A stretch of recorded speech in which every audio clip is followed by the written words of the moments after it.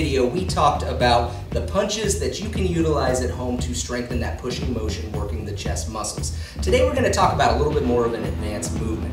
So what I'm going to have Coach Antoine do is he's going to actually walk up to a wall with his arms fully extended. That's as close as I want you to get to that wall, okay? So from there, we're not going to flare our elbows out. All we're going to do is we're going to drop our elbows down and lower the top part of our body towards that wall. And once you get up close there, your nose is just giving it a good little snug. All you do is you just straighten your arms and push yourself back up there, okay? You want to do this exercise 2 sets, which are rounds, of 5 to 6 repetitions, which is one at a time. Okay? And over time we can get up to that 10 to 15 repetition mark, and only do this exercise after you've been practicing the punches for a little bit.